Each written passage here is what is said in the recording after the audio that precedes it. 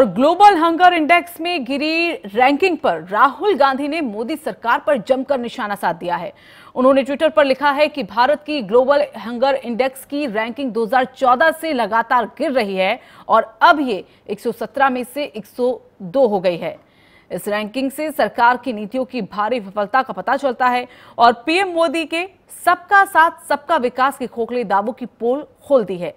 आपको बता दें कि ग्लोबल हंगर इंडेक्स की लिस्ट में 117 देशों में भारत 102 नंबर पर है। रिपोर्ट के मुताबिक भारत की हालत एशिया के कई देशों से खराब है। हमारे पड़ोसी देश पाकिस्तान इस लिस्ट में 94 और बांग्लादेश 88वें नंबर पर है। तो इसी मुद्दे को लेकर राहुल गांधी ने मोदी सरकार पर हमला यहां पर बोला है और बता दिया है कि सबका साथ सबका विकास की बात जिस तरह से की जाती है उसके दावे यहां पर खोखले साबित होते हैं।